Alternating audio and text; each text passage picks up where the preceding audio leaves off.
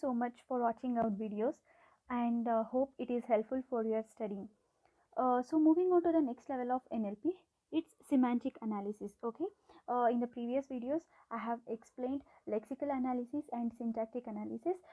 If you are not watched that video, please go back and watch the videos so that it will be helpful for you to understand. So the next level of representation is nothing but it's semantic analysis, that is it's a next level of NLP. So semantic analysis means it's nothing but it is related to meaning. Okay, so it is associated with the meaning of knowledge. So as I said, it is related to, it is associated with the meaning. Okay, it is associated with the meaning of the knowledge, and goal of the semantic analysis is to create the meaningful representation. Here the main goal is to create the meaningful representation, because semantic analysis is something related to the meaning. Okay, so here the goal is to create the meaningful representation or meaningful sentences. Okay, general idea here is take the natural language sentences and map it to some representation of meaning. Here the general idea is that we have to take some natural language sentence and we have to map it to the some representation of meaning which is having the meaning, so we have to map it. Okay, this is the general idea. Defining the meaning of the sentence is difficult even though it is grammatically correct sentence. Okay, defining the meaning of the sentence, the meaning of the sentence is very difficult to find even though if it is grammatically correct. So to understand this sentence, let us consider one example, that is Rama is great.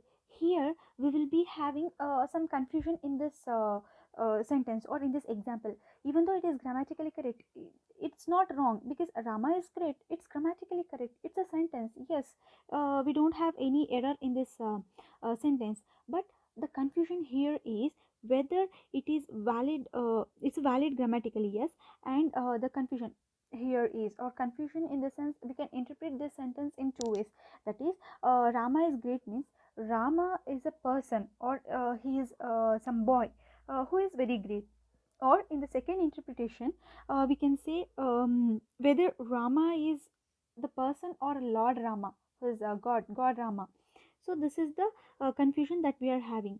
So this is, see, whether it's Lord Rama or a person with the name Rama. This is the confusion that we are having. With the Rama, the word Rama is having some ambiguous meaning, because we are having some confusion, right? This is what the semantic analysis means. It is something related to the meaning. And considering the next example, colorless green ideas sleep furiously. This is the example which is taken from the textbook. You can write this example so that it will add an extra value to your answer. So it is, yes, this in this example also it is syntactically correct, because it's a meaningful sentence. It is syntactically correct, but the order, what it is represented, order is correct, and grammatically also it is correct, but the meaning here is confusing, because it's having two interpretations. So this is also one of the example. And consider again one more example, that is Karan and Ayan are married, and the second example is Karan and Suha are married. Here consider the second example, that is Karan and Suha are married.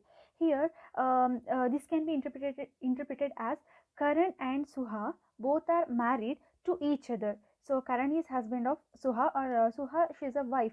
Okay, we can interpret like this. But if we apply this interpretation to the first sentence, that is Karan and Ayan are married, this is not valid, because Karan is also a boy and Ayan is also boy. We cannot interpret as like a second sentence, that is Karan and Ayan both are married to each other. It's impossible. It's not valid sentence. Even though it is grammatically correct, we have confusion.